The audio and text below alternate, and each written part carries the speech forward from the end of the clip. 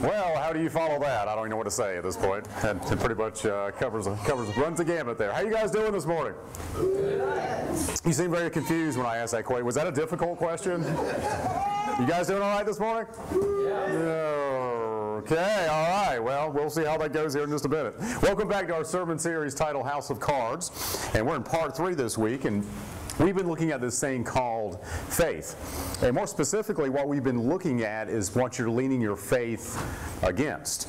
And for some of us, the sad truth is we are very close to walking away from our faith. Because where we used to think we had this whole God thing figured out, all of a sudden, something bumped into it in our life. And everything we held on to and everything we depended on, whether that's our faith, our God, whatever that is, was kind of like a house of cards. And it fell apart, right? Sound familiar? Now, during this series, we've been looking at the book of Hebrews, and in review, Hebrews is actually a letter written to encourage some of the early followers of Christ who were going through some rough times in that part of their life, and they were kind of thinking about stepping away from their faith. They were thinking about quitting this new faith in Jesus Christ. And really, that's because before their decision to follow Jesus, their lives were hard. I mean, it was hard before. And after they started following Him, it seemed to get harder for some reason. And so they were a bit frustrated with this going on. And so the takeaway from this book of Hebrews is don't give up and don't quit. All right? That's the same thing we have going on in this series here. You see, the truth is God can do anything, right? I mean, He's God, right? And sometimes we'll ask Him for something, and He'll say, absolutely, no problem, I'll do that immediately. And we like that answer, don't we? You know, I asked for it at 3, and I got it at 4. You know, better than UPS. That's awesome.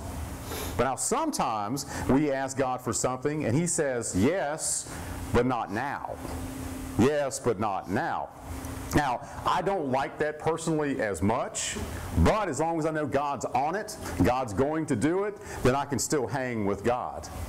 But here's the old dagger to the cardiac muscle. Sometimes I'll say to God, I need this, I want this, please do this for me. And He says, no. He says no. And then I ask, God, do you mean no, not now? And He'll say, no, not ever, not ever. Now, I hate that answer. I don't like that answer at all. I don't know if you guys do, but I don't like that answer personally. So when God says no to our request, it kind of stings a little bit, right? And we're left wondering, God, are you really here for me? God, do you love me? God, do you keep your promises? So, with that, when this happens almost organically, another question bubbles to the surface.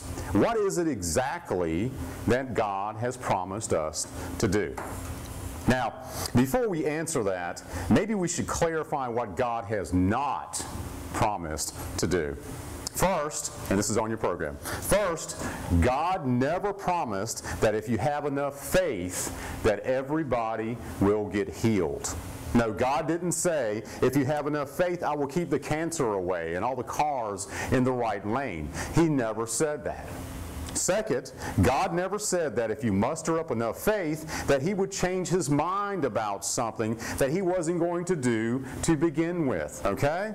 And for example, when I pray about God's favorite NFL team, we all know who that is, right? God's favorite NFL team.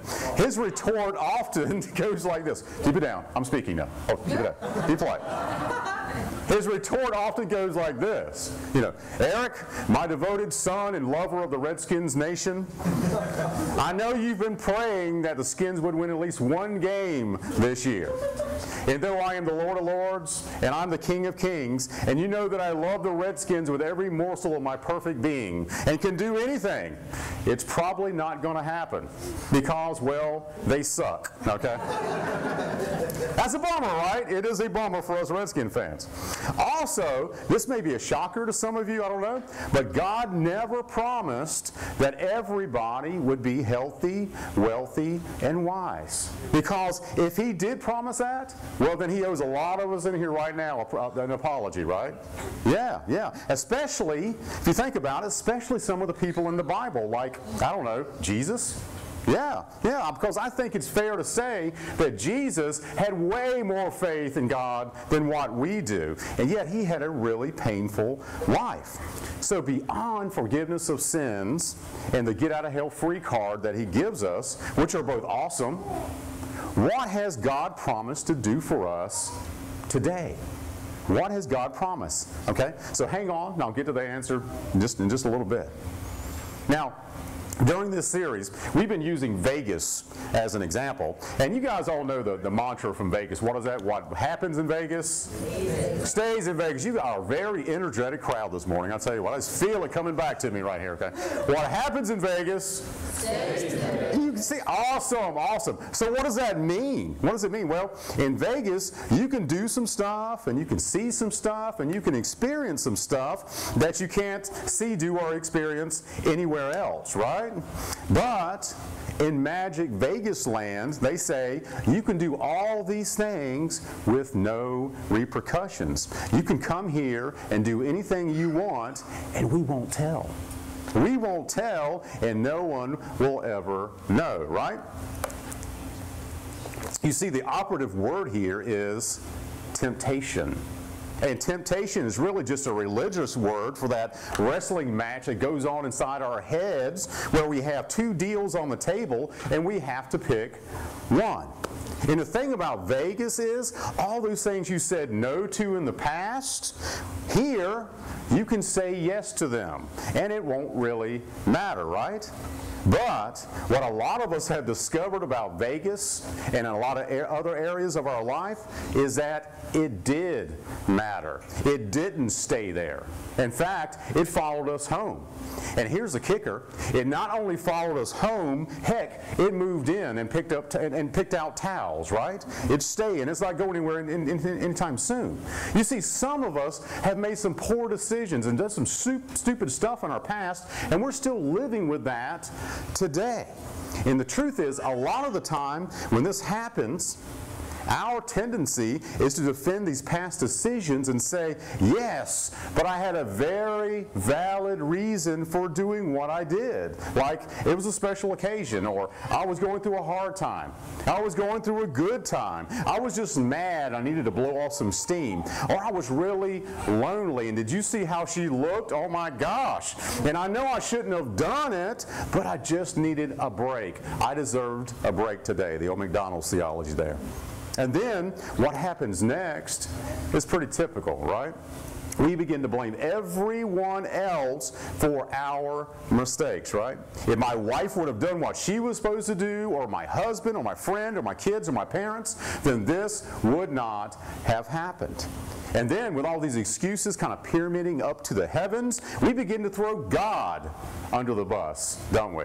Yeah. Well, if God would have done what he should have done because I asked him and I begged him and he didn't show up, so this is kind of his fault too. So it's really not my fault if you think about it. Does that sound familiar? Yeah. So you see, the same thing is happening, is going on in this book of Hebrews here. People are people, and they're trying to follow God, but they get to the point where things aren't going their way, and they're just worn out. And the truth is, we all do this. We all end up saying things like, Lord, I need your help today, not just after I die. I need it right now. I mean, I've read all the incredible Bible stories, and I believe that you can heal anybody. I do believe that, and that's awesome. But what about me? What about me right now? I mean, I'm still sick. I mean, I've been praying for some people in my life for years, and they're not getting any better. What's up with that, God? And then we look across the room at people and we start thinking, God made your marriage better. Awesome. Mine is worse than ever. Your family's getting better. Awesome. My kids won't speak to me. You have a job. Good for you. I don't. You have friends. Sweet. I'm all alone. Your kid's in 3rd grade and on the honor roll. Wow. Mine died. You have an addiction and you beat it, I'm still struggling. Your life is getting better and you feel God's love. Mine's getting worse and I feel like God has left the building. Ever feel like that? Yeah. Well, that's temptation. That's temptation right there in our face. So you see, if God doesn't promise that, if he doesn't promise that everyone's going to get, the job of their dreams, the love of their life, that their cancer is going to go away, and that their kids are going to be safe, what does he promise? And let's take a look at Hebrews here. Hebrews 4:14. This is on your programs too. Therefore, since we have a great high priest who has gone through the heavens, Jesus Christ, the Son of God, let us hold firmly to the faith we profess. Now, let's pause there just for a second. When we get to that next verse, the verse after this, and I don't want you to read ahead, stop looking at your programs, look at me, focus right now, all right? When we get to the next verse, I'm of the opinion that this is the hardest verse in the Bible to believe. Think about that for a second. The hardest verse in the Bible to believe. Matter of fact, I would dare say when we read this next verse, most of us in this room won't believe that it's true. I'm willing to make that bet. I mean, we might nod our heads and go, oh yeah, I believe it's true, Pastor. But then when I turn away, you're going to nudge the person next to you and say, nah, there's no way that's true, right? You see, I think it might be easier to believe in 6 literal days of creation, or that Jesus walked on water and healed all those people and fed all those people, and that Moses actually parted the Red Sea and walked out unscathed, than to believe this next verse. That's how difficult it is to digest. And that's a great build-up, right? So let's go ahead and get to it and read it. This will be on the screens. For we do not have a high priest who is unable to sympathize with our weaknesses. And probably a better word there would be empathize, that he's been where we are. Now here's the hard part. But we have one who has been tempted in every way just as we are, yet without sin. Hold the phone, man. I'm telling you, wait a second there. You mean to tell me that we have a Jesus who has been tempted in every way? Every way that we've been tempted? Really? I mean, are you serious about that? You see, this is saying that Jesus had the same 2 deals on the table as we have. And he's wrestled with the same choices. He's had the same kinds of people whispering in his ears, you ought to do this, or you ought to do that. So he's been tempted in every way that you and I have. So essentially, what this is saying is that we have a me too Jesus. We have a me too Jesus. You see, the only difference is when Jesus was tempted, he chose to do the right thing. So he looks at us and goes, I know. I felt it too. I've been there. I bought the t-shirt. So I'm telling you, don't give up. Now, time out again for a minute. If I may be perfectly honest, I've heard this verse my entire life. I mean, my dad was a deacon in the church. My mom was a Sunday school teacher. Heck, our former pastor was our next door neighbor and ate fried chicken with us every Sunday after church. So I've heard all this. I've heard it. But I have to say, when I hear that Jesus has been tempted in every way that I have, I'm thinking, I don't know. I'm not so sure about that. You mean to tell me that all the stuff that has gone through my mind, gone through my head, also went through Jesus' head? Because I really can't speak for you, but I've had some pretty jacked up stuff go through my head. I don't know about you, right? I mean, it's scary between my ears sometimes. And the truth is, I've had some stuff dancing between my ears that if God was tuning in that day, he probably would have said, Eric, just go to hell. I mean, I can't help you. I can't help it. Let's go to hell. It would have been followed by a flushing sound from the old heavenly commode, whoosh, as I was swirling the bowl going down, right? Yeah, that's what I'm thinking. So I'm not thinking if Jesus has felt all the stuff that I do, you guys are awake now, cool. If Jesus has felt all the stuff that I have felt, then wow. I mean, that's an incredible story. So if you were like me and you still find this verse a bit suspect, let me unpack this for us a little bit. First, and this is speaking mostly to men, to males, but I think women can relate to this as well. Guys, what is the #1 temptation that men struggle with? Just shout it out if you know the answer. Sex, lust, pornography, all that jazz, right? You guys were not shy about that one, were you? Coming back at me. So if you and I have been tempted sexually, you're saying, this is saying that Jesus has faced that too? Really? Well, the Bible says in Colossians 1 that Jesus created everything. Everything was created by him and through him. So that has to include sex, right? You see, for the longest time, I thought that the reason Jesus didn't sin sexually was because he didn't know what he was missing. I mean, I did. Well, obviously, he did know what he was missing. He invented it, right? And the angels were probably like, Jesus, are you sure they'll like that? And Jesus was like, yeah, oh yeah, they'll like it.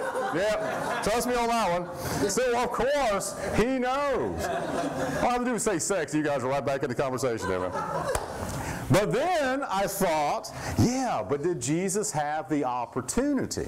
Well, if you read Scripture, every other person in the Bible named Mary was a former hooker. So yeah, he had ample opportunity, right? Yeah, if he wanted to do that. So you see, Jesus had these two deals on the table. I could have sex with her and God wouldn't like it, or I could choose to stay faithful to God and remain inside his will. And he chose to be faithful every single time. Here's another one. It doesn't stop. Here's another one. How about pride? Anyone in here ever played the arrogant card? Do you know who I am? Do you know what I have? Do you know what I've done? My dad can beat up your dad. You know what I'm talking about? Of course, that last one is true about Jesus. Every time, his dad could definitely beat up our dad. But yeah, all of us at one time or another have had an overwhelmingly animalistic desire to punch someone right in the face who was acting like an arrogant jerk, right? Every single one of us. Raise your hand if you felt like that. I'm just kidding. You did anyway, didn't you? No. Do you think that ever crossed Jesus' mind? Do you think Jesus ever thought about that? Right? Because it crosses my mind quite often. It does. How about the time when Jesus was kneeling in front of his disciples? He was washing their feet, and they were arguing about who was the greatest among them. If I was Jesus in that situation, I would have looked up and said, I am. I'm the greatest. How about when Jesus was arrested and the Roman guard that he created strips him naked publicly and rips all the skin off his back with a cat of nine tails, with a whip, spits in his face and says, "Hey, king." I think I would have looked back at him and said, I actually am the king. I am the king. How about when you're nailed to a cross and the people you are dying for are yelling at you, "Hey, if you're so great, save yourself. Come down here, and then maybe we'll believe in you." Now, if that were me up there, I would have come off that cross faster than Kim Kardashian changes boyfriends. And I would have began to open a whole new level of whoop ass. I said it. I would have done it. I'm just saying, okay? I'm sorry. No, I'm not. Pray about it. How about this one? How about this one? Grief. Grief. Have you ever felt grief? Ever had grief? Ever had your heart broken with grief? Well, Jesus did. How about the time when someone ran up to him and said, "Hey, Jesus, did you hear what happened to your cousin John the Baptist? They cut off his head and used it as a halftime show at the king's party." How about when they said, "Jesus, your BFF Lazarus has died." And Jesus ran to the funeral, and when he got there, all the family members looked at him and said, "It's your fault. It's your fault, Jesus." Have you ever had a family member say the worst sayings at the worst times to you? Ever happened? And so Jesus' response was what? The shortest verse in the Bible. I bet you know this one. What was it? Say it. Jesus wept. Jesus wept. Now, why did Jesus weep? Because his friend died.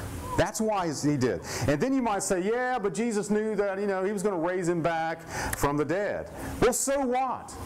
So what? I have been to funerals before where I knew the person that was there, that I was officiating, I knew they were in heaven with Jesus right then. They'd been healed. They weren't suffering anymore. But my heart was still breaking as I cried for that loss, right? Does that make sense? How about you?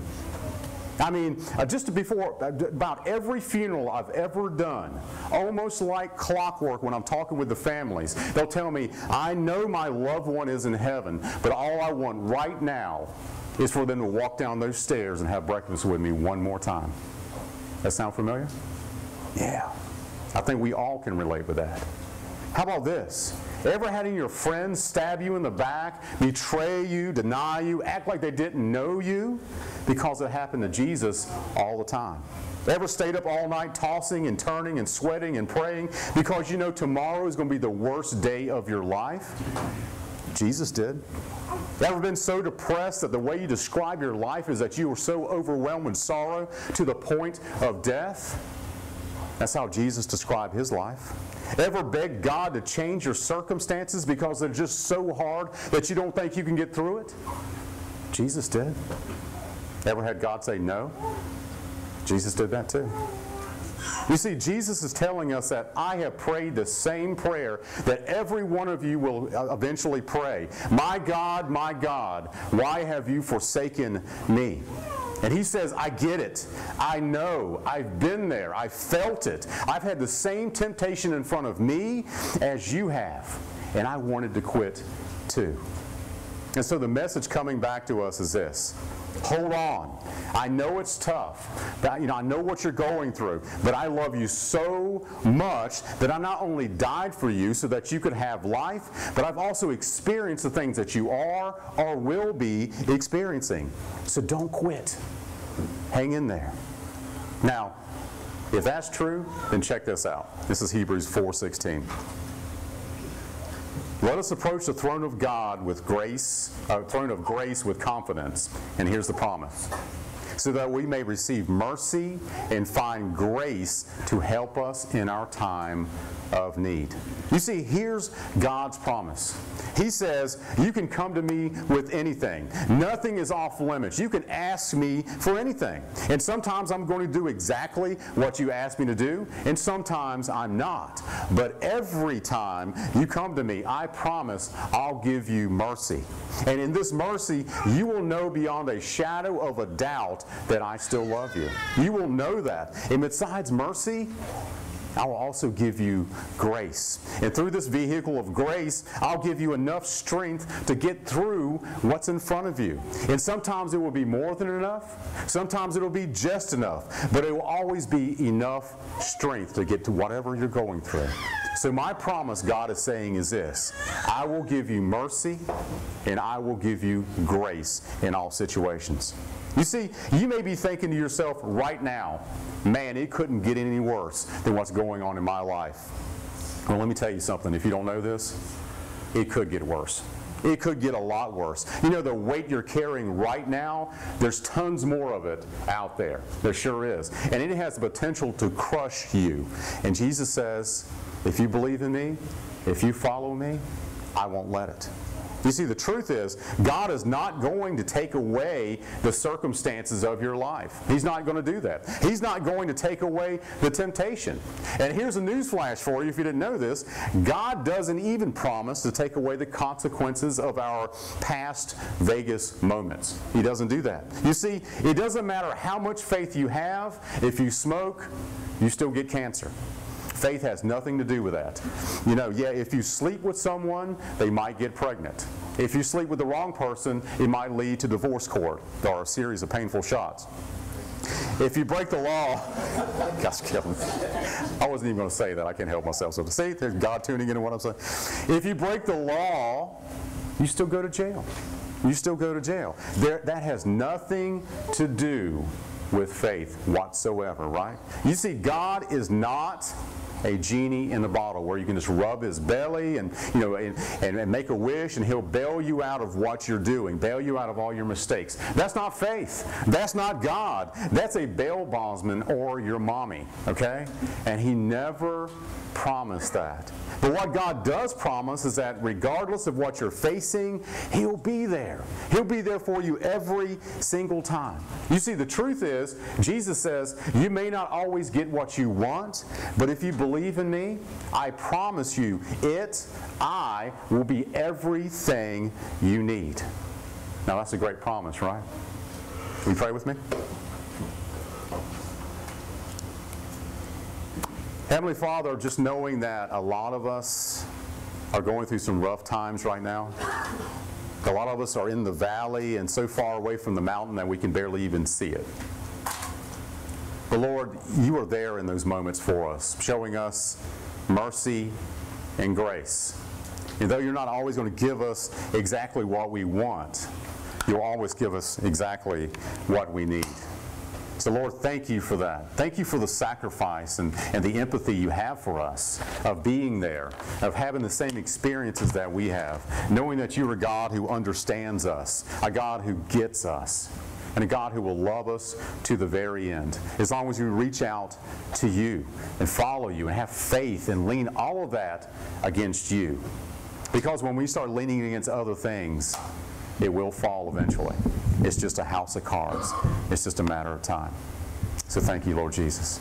And now as we transition to a time of tithes and offerings, I just pray that as we give this morning, it's with a glad heart, that we do so knowing that it will help do some wonderful things for this community and beyond. So Lord, we thank you for this opportunity today to give back to you, because you are a mighty God with a mighty mission, and we love you so much. In Jesus' name we pray. Amen.